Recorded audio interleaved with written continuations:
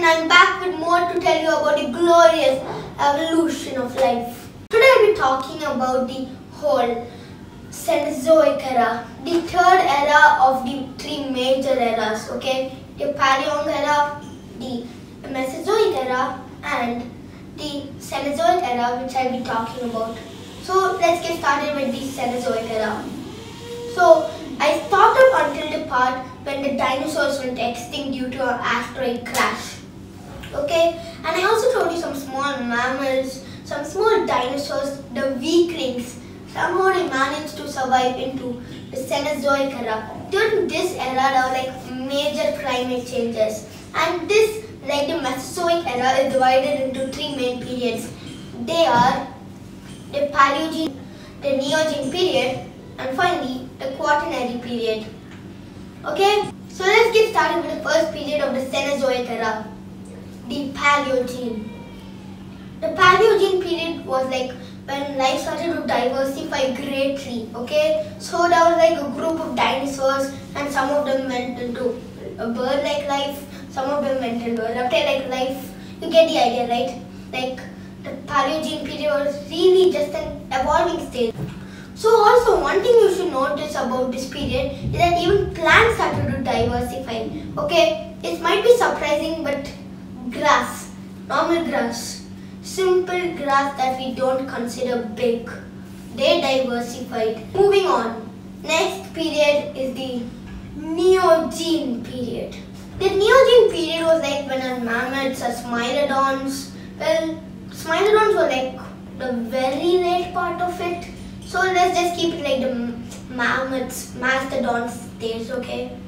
So the mammoths and mastodons, the giant creatures that roam the earth, and also the ancestors of African elephant. Anyway, elephants were like having big ears, right? Elephants have big ears, you must know that, right? Well, mammoths had small ears. Okay, they were way smaller than this, but their size was bigger than the elephant. Okay, so that's kind of funny, right? I mean, how could one small mammoth having small ears evolve into an elephant with giant ears? Well, that's basic word, adaptation to the climate. So anyway, the Neogene period had drastic changes in climate. It became cooler and cooler and cooler. Okay, so as the Neogene period's temperature started to go cooler and cooler and cooler, it also went up slowly, okay, into the Quaternary period.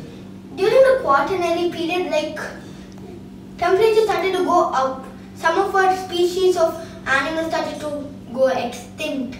Okay, the saber-tooth tiger went extinct, evolving into newer forms. It's kind of like that, right? So the Quaternary period also saw the evolution of humankind. All of us, we evolved.